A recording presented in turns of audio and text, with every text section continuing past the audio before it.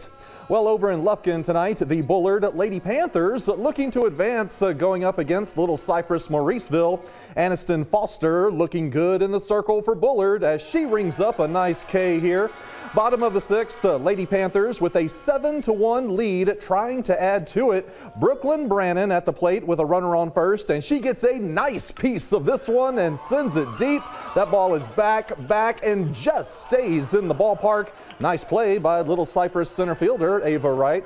That takes us to the top of the seventh. Little Cypress Mauriceville trying to get things going with a hit to the gap that makes it to the wall. Runner makes it to second safely, but the Lady Panthers wouldn't sweat it.